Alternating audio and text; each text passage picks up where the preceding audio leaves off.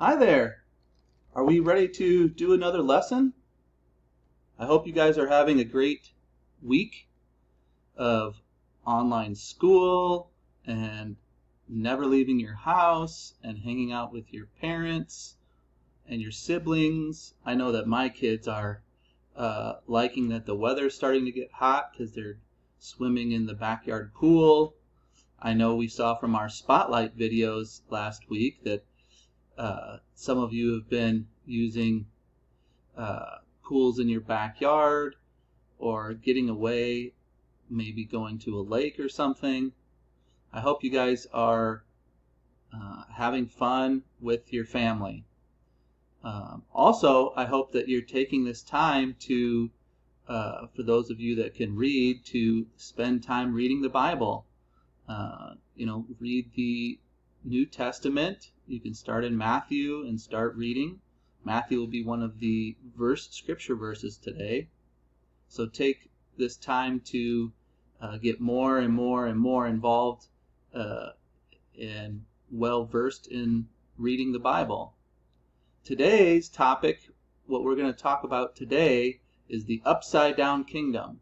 But before we get into the upside down kingdom, I have a game for us. Okay, let me shrink my screen and let me get my game loaded up. Okay, today's game is a hidden object game. Oh, let me move myself out of here. Okay, so today's game is a hidden object game.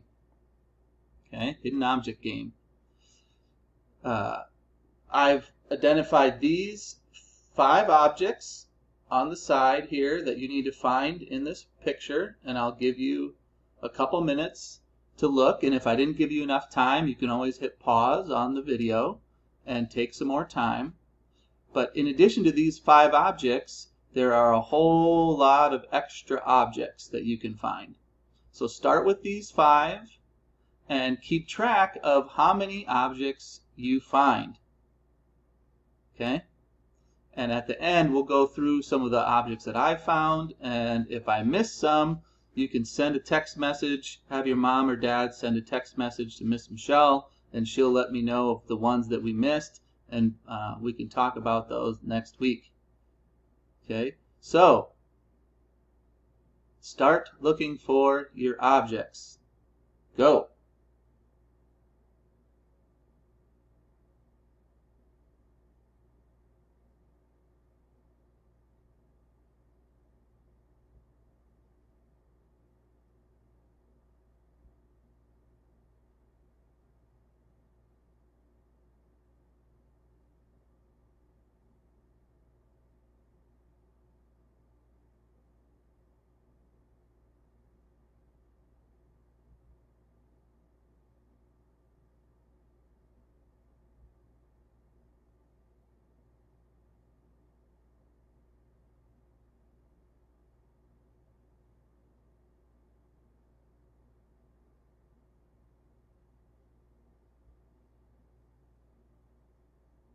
I should probably have some music like boopity boopity boop, skibidi beepity beepity skibidi doppity beepity boppity.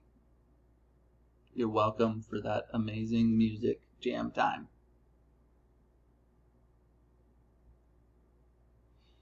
Okay, that was 1 minute.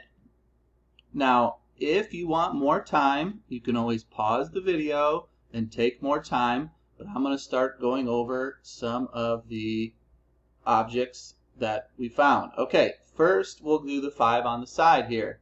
We have the button. Okay, the button is right here. Button. Next we have the boomerang. I hope you found the boomerang. The boomerang is right here in the ear of the elephant. Next we have the seashell. Did you guys find the seashell? It's right here in the girl's hair. Next, we have the envelope. Did you find the envelope? The envelope is right here in the wall. Now we have the snail. Did you find the snail? The snail is right here in this guy's hair. Now there's a whole lot of other objects in the picture, and I'm going to show you some of the ones that I found, and let me know if I missed any. I saw a sock right here. Here's a sock. Here's a baseball bat. Right? Here's a toothbrush in this guy's hat. Okay. Here's a paintbrush back here. Paintbrush. Okay. Did you guys find some more objects? If you did, let me know if you found more objects than that.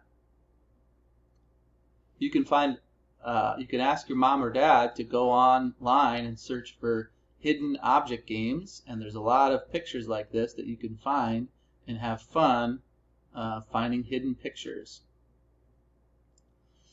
Okay, next we're going to move on and look at some spotlights. Spotlights of some of you kids. I've been really enjoying seeing the videos of you guys, of listening to what you're doing and what kind of fun things you're doing and your interests. And so this week we have 4 spotlights. Okay, 4 different spotlights. Now, I need to give first a little apology. I had some technical difficulties, and so these videos are a little not as crisp video as normal, but you get to hear the voice and you know what they look like, so it won't bother you. Okay, so first video. Hi everyone, my name is... Oh, it's sideways. I'm not sure why that is. Technical difficulties. Okay, I fixed my technical difficulty, and so we're gonna start over. This is Carolina, and let me get the volume situation worked out here. Here we go. Hi everyone, my name is Carolina Hughes. What is your favorite color? Rainbow. Rainbow. You have a favorite color in the rainbow? Red, orange, yellow, green, blue, purple, pink. And what is your favorite food? Spaghetti and meatballs and the SpaghettiOs. And big poop of ice cream for dessert. Nice. And what is your favorite thing to do during this time? Play with my dog and spending time with my family. Nice. Does your dog do anything cool? She rolls in the grass like donkey, donkey, monkey. Donkey, donkey, monkey. Nice.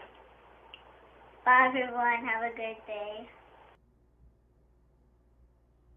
Okay, good job, Carolina. Next we have our 3 sisters. And well, I'll let them introduce themselves. Hi, my name is Anaya. Hi, my name is... Wrong screen. Dun, dun, dun, dun, dun. Okay, here we go. Hi, my name is Anaya. I like to play with my new puppy named Sasha. I want to go back to school. I hate online school. It's hard. And I like to play outside, play on my tablet, and yeah,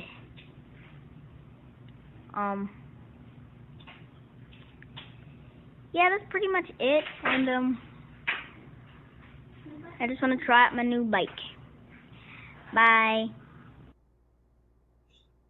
Good job. That was a good one. Okay. Hi, my name is Araya, and what I like is my toys, and during schoolwork I've just been doing like kind of hard work, kind of easy stuff, and during quarantine I've just been playing with my toys. All right. That was a good one. Next one. Hi, my name is Zion. Hi. And online school has been easy for me. And I've been doing great. And I miss going to church. I really want to go there. And quarantine is not good. And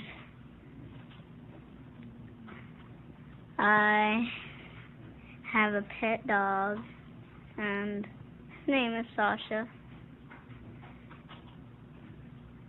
And I miss you guys.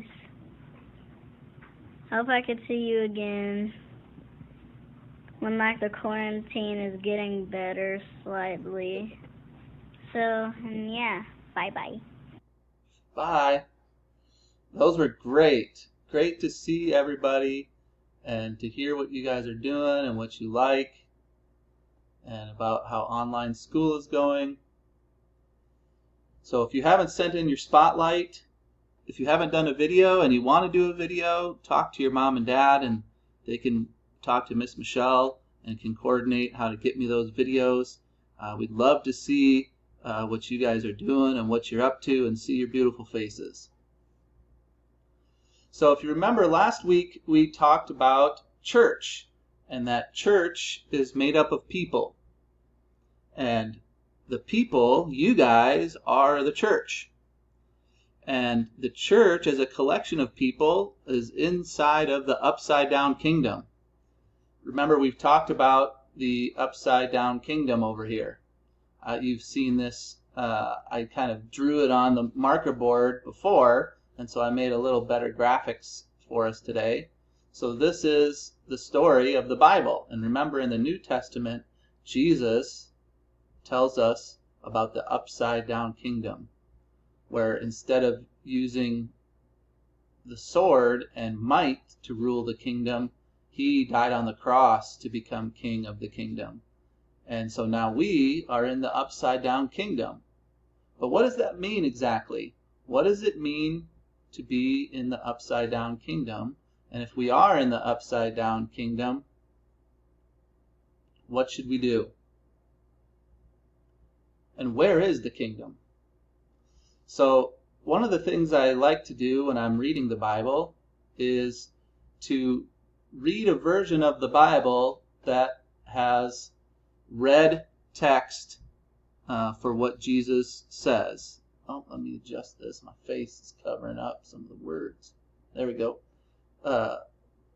So if you have a digital Bible, the New American Standard, NASB, has red text for what Jesus says. My favorite translation, the one that we use in church, the blue Bibles that you guys have all used, that's the CEV, the Common English Version, but that version doesn't do the red text, which I'm a little disappointed in.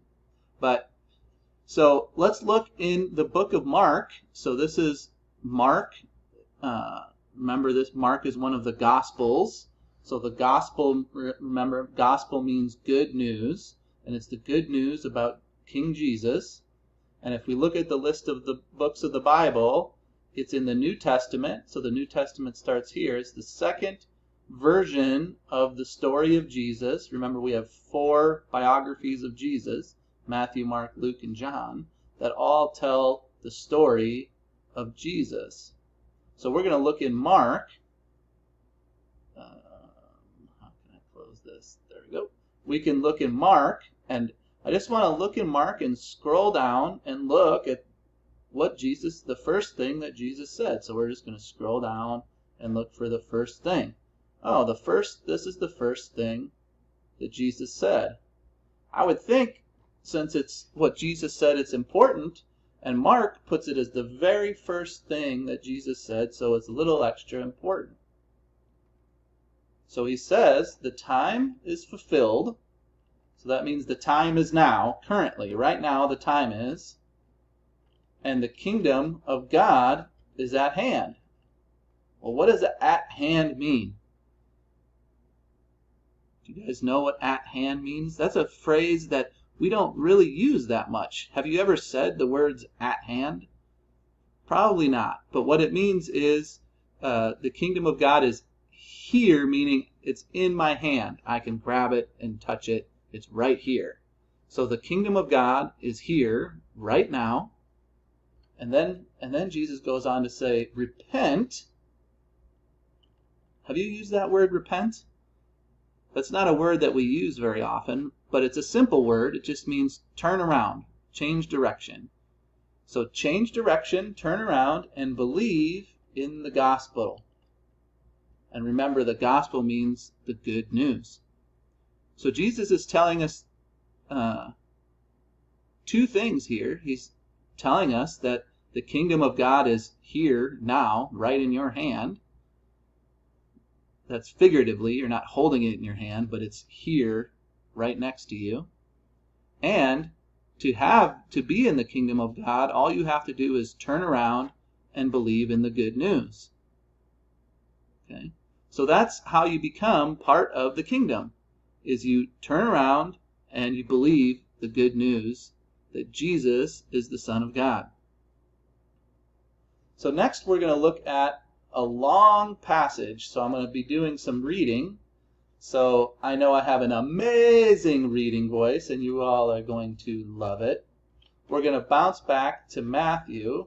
And Matthew is a unique gospel of Jesus because it has the longest red chunks, where Matthew has taken all the stuff that Jesus said and has put them all together into these big long chunks. You can see, look at how much red we have. Red, red, red. Jesus just talking and talking and talking, and Matthew's just getting it all down for us. It's amazing. But we're going to start in 5:43. And so this whole chapter, couple chapters, is called the Sermon on the Mount. See how it says the Sermon on the Mount? And by mount, they mean mountain, but don't think of Rocky Mountains like in Colorado with snow on the top. Where Jesus was in Galilee and Jerusalem, they didn't have those kind of high mountains. But when people saw the highest hill, they called it a mountain, because that was the highest thing that they could see. Now we know, living in the United States, that there's giant, huge, massive mountains. So we have a different frame of mind about what the word mountain means. So it's called the Sermon on the Mount, quite simply because he went up on the mountain and sat down. And he opened his mouth and began to teach. Okay, so he's on a mountain side. So think of it like he's on a hill. Here, I'll draw you a little picture. So it's more like this. So he's on a hill. Here's a hill. We'll make Jesus in blue. Here's Jesus. He's chilling. He's sitting there. And then all the people are sitting down the mountain, on the side of the mountain, so that his voice, they can all hear him. Okay? So he's on the mountain.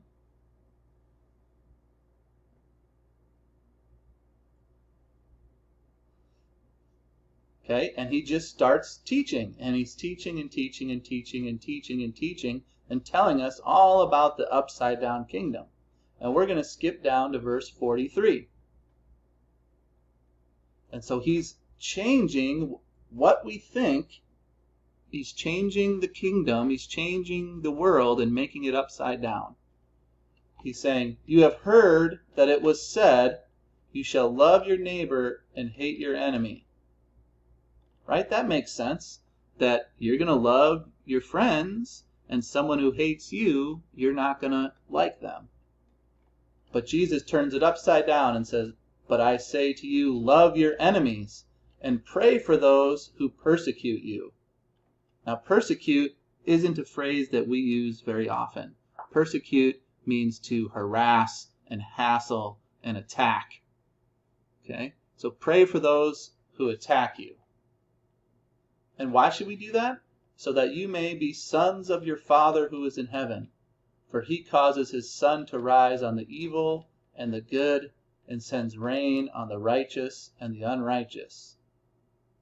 Well, what does that even mean? We're supposed to love our enemies and pray for the people who attack us because we want to be like God?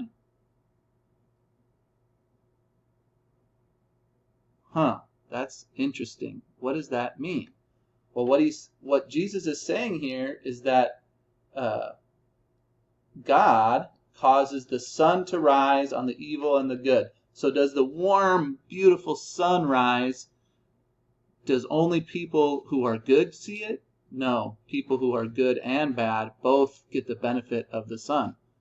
So God doesn't hate the people you think he should hate. Even if they're evil, he still loves them.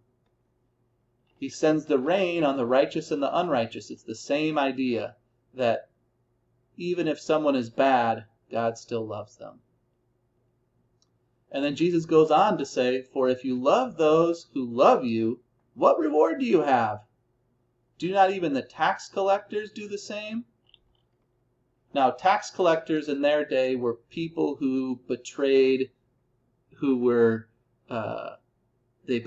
people. Because remember, at this point in history, the Roman Empire was in charge of Jerusalem, and they were oppressing the Jewish people. But some Jewish people changed sides, and they said, we'll help you, Romans, even though you're persecuting us and hating on us. And those were the tax collectors. So Jesus is saying, even people who we think are evil, the tax collectors who we think are evil, don't they love the people who love them and hate the people who hate them? It's not that big of a deal. You got to flip it upside down and love everyone. He goes on to say, if you greet only your brothers, so only your people that you're tight with, what more are you doing than others? Do not even the Gentiles, so those are the non-Jewish people, do the same? So Jesus is saying, don't be like everybody else. Everybody else loves the people who love them, hates the people who hate them. And he's saying, turn it upside down. Love everyone. Okay. He says, therefore, you are to be perfect as your heavenly Father is perfect. Now remember, who put the chapter breaks here? We did. So he just kept right on talking. Matthew 6. What's his next thing that he tells us? Beware of practicing your righteousness before men to be noticed by them. Otherwise, you have no reward with your Father who is in heaven. What is this rule in the upside down kingdom? What does practicing your righteousness even mean? Practicing your righteousness? Well, righteousness is to be in right standing or to do the right thing. So what Jesus is saying is, beware of doing the right thing only for other people to see you. Do the right thing all the time, no matter who's watching. Then he goes on to say, so when you give to the poor, do not sound a trumpet before you, as the hypocrites do in the synagogues. The synagogues were the Jewish churches. And in the streets, so that they may be honored by men. So he's not saying if you give to the poor, he's saying when. So you definitely should look for people who are less fortunate than you and help them. So when you give to the poor, do not sound a trumpet and say, everybody, look at me, I'm doing a good deed. Does everybody see this good deed that I'm doing? Look over here at the goodness that I'm doing because I'm goody-goody. Jesus is saying, don't do that. Other people may look, other men, and by this word men is actually humans. Other humans, they don't mean just men, they mean men and women, all humans. You're going to be honored by men. So he goes on to say, truly I say to you, they have their reward in full. So just having people see them, that's their reward. But when you give to the poor, do not let your left hand know what your right hand is doing. What? What does he mean by that? Don't let your left hand know what your right hand is doing? How is that even impossible. Don't let your left hand know what your right hand is doing. Wait, what's my hand doing? I don't know what it's doing. Stop! Well, this is just a phrase. Like we have phrases like it's raining cats and dogs, or it's freezing cold in here. Well, it's not. Sometimes it is, but we'll use that phrase and it's not actually freezing, right? Or you might say, you know, another phrase would be, oh, this thing is so cold, it's cold as ice, but it's not actually ice, right? So these are phrases. What this meant was, don't do it in public. Do it in private. Do it where you're not trying to get other people to see, right? Don't be like a YouTuber who's like, hey, I'm a YouTuber and look at all the amazing things I'm doing. I recorded this and then I posted on YouTube so everybody could see how generous I was. Okay? He's saying don't do that. He's saying so that your giving will be in secret and your Father who sees what is done in secret will reward you. So in the upside down kingdom, right? Love people who don't like you. And when you give to the poor, don't do it so that other people see. Next, what does he say? When you pray, again, just like the poor, he's not saying if, he's saying when. When you pray, you are not to be like the hypocrites. Does everybody know what hypocrite means? Hypocrite is someone who says one thing and does the other. Okay? Say one thing and do something different. Okay? For they love to stand and pray in the synagogue. Remember, that's the Jewish word for church building, the church building. They love to stand and pray in the church building and on the street corners, so that they may be seen by men. Again, men means people. Be able to seen by all the people. Truly I say to you, they have their reward in full. What does he mean by this? Again, it's the same thing. You don't need to say, look at me, look at how amazing I am. Mom, Dad, I'm sharing with my siblings. Mom, Dad, look at me, I am doing the right thing. Just do the right thing. He goes on to say, but you, when you pray, go into your inner room, close your door, and pray to your Father who is in secret. And your Father who sees what is done in secret will reward you. So we don't want our reward coming from other people seeing us. We don't want our reward to be likes on Facebook or on Instagram, or how many shares we got on YouTube, or how many comments, right? That's not the reward we're looking for. The reward we're looking for is from our Heavenly Father. So when we are doing the things we know to do in the upside down kingdom, we're going to do them without telling everybody what we're doing. So then he goes on to give us a formula for how to pray. Jesus goes on and says, and when you are praying, do not use meaningless repetition as the Gentiles, these are non-Jews, do, for they suppose that they will be heard for their many words. Do not be like them, for your Father knows what you need before you ask him. So what is Jesus saying here? He's saying your prayers don't have to be really, really long.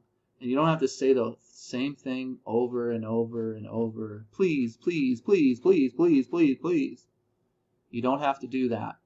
A short, concise, just straightforward prayer. When you pray, it doesn't have to be long. It doesn't have to be minutes and minutes. It can be very short. If you're in a time of crisis, it can be as short as, God help me. Don't have to even go that any farther than that. Help is all you need to say. Okay? And so Jesus then says, pray then in this way. And then he gave us a prayer. And this prayer is commonly called the Our Father because it starts with the words Our Father. So we'll just read it. Our Father, who is in heaven, hallowed, that means set apart and unique and special. Special is your name. Your kingdom come, your will be done, on earth as it is in heaven.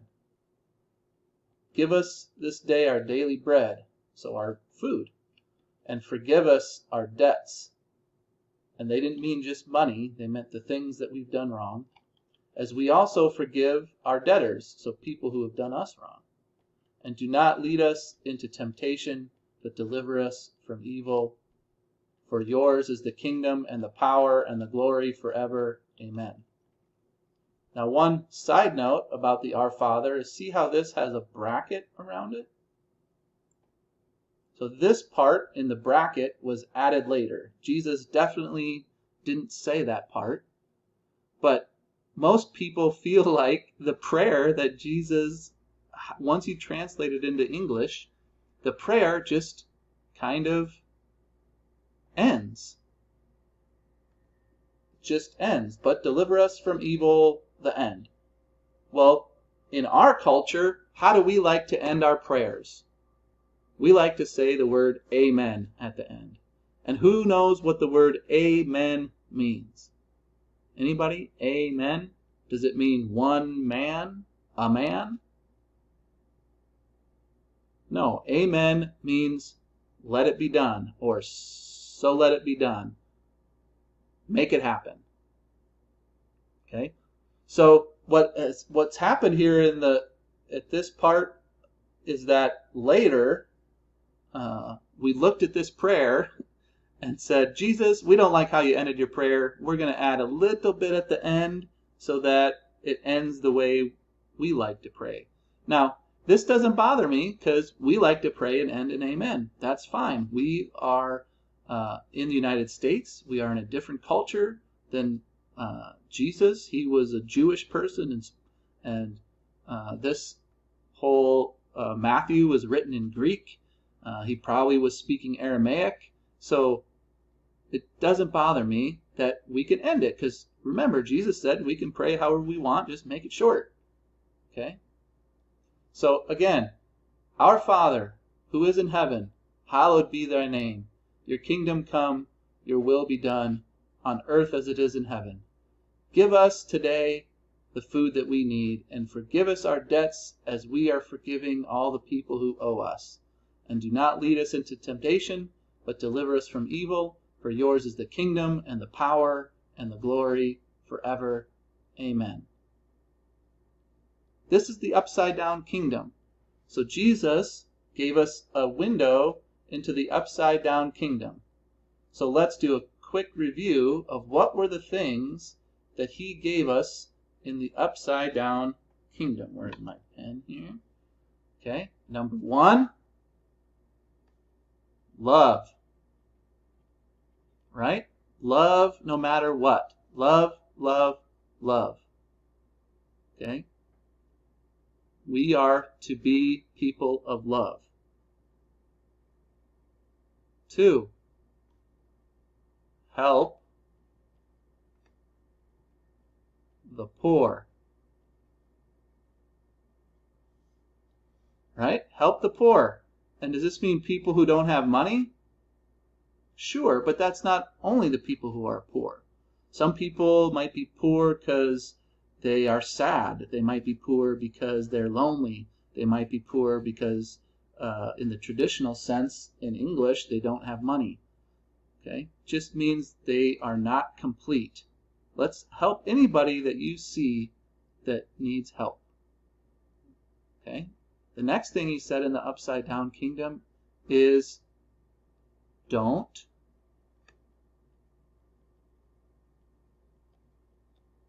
boast.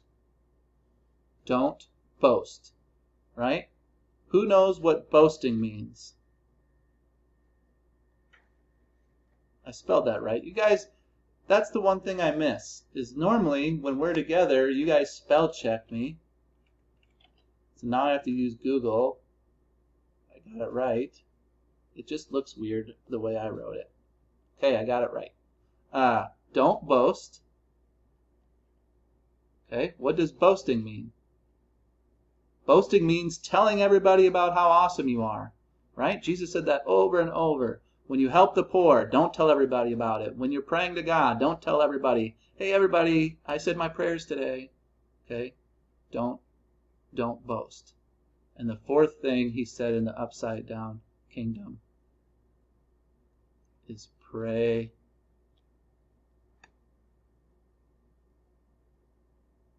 What should we say? Pray basic. You don't need an elaborate prayer. You can have a basic prayer. Okay? Basic prayer. And in the prayer, you do a couple basic things. Right? When we look in the prayer, he did a couple things, right? He thanked God. Thank you for your kingdom, right? Thanks that the upside down kingdom is here. You know, thank you for giving me what I need, right? That's what this means, giving me what I need, the food that I need, right? And then help me to do the things I'm supposed to do. Love everybody and not do the things I shouldn't do, right? Okay? So this is the thing I want you to remember this week. Let's try to focus on these four things. Love, help the poor. So, and by poor we mean anybody that needs help. Okay? Whether they need help because they're, again, poor for all different kinds of reasons. Okay? Don't boast. Okay? You don't need to tell people when you're doing the right thing. Just do the right thing. And when you have your prayer time, let's pray basic, straightforward prayers. You don't need to pray long prayers. And to help us when we ending today, I'm actually going to end today by praying the Our Father. Okay, this is something that you guys can learn and memorize, and it's very helpful. Okay, so we're going to pray the Our Father. I'm going to switch over to the, the version I like, the Common English version. Common CEV, Contemporary English version. Okay. And I'm going to skip down. Here we go. Here's the Our Father.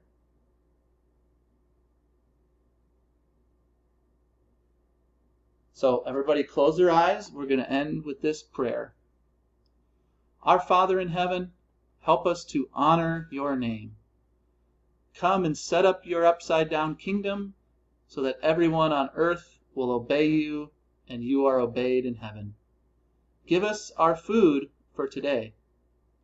Forgive us for the things that we did wrong and help us to forgive others. Keep us from being tempted to do wrong and protect us from anybody who wants to do wrong from us.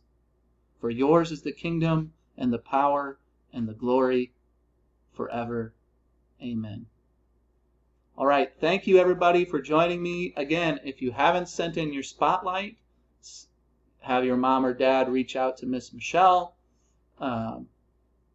Also, as a reminder, if you want to download the coloring pages and the activity sheets, I keep forgetting to say that in these videos. So, quick reminder, let me shrink this down. Let me pop out some sweet red. So, talk to your mom or dad about, you can download activity sheets and coloring sheets by going to oops, let me start over. That looks horrible. Horrible. CL.church.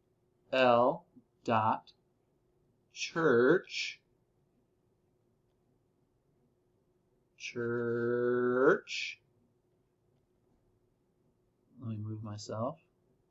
/kids. CL.church/kids. Type that into your browser.